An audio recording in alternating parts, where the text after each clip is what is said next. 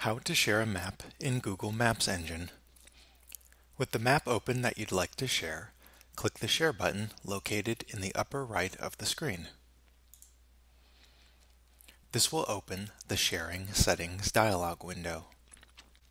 From here, type in the email address of the person you'd like to share this map with in the Invite People text box.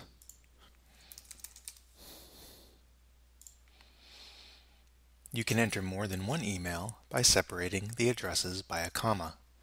Next, select Can Edit if you'd like to grant this person edit permissions, or select Can View if you'd only like to allow this person to view your map.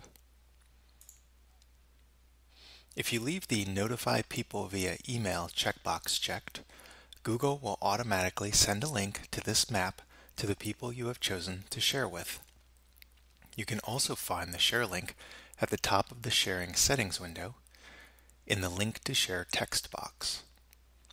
Last, press the Share and Save button. The person you have granted access to will now appear in the Who Has Access list.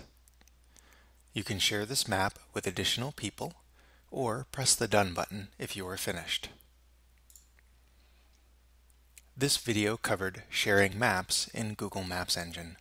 To find out more, you can visit the Help Center and forums for Maps Engine. Links to those resources can be found in the description below this video.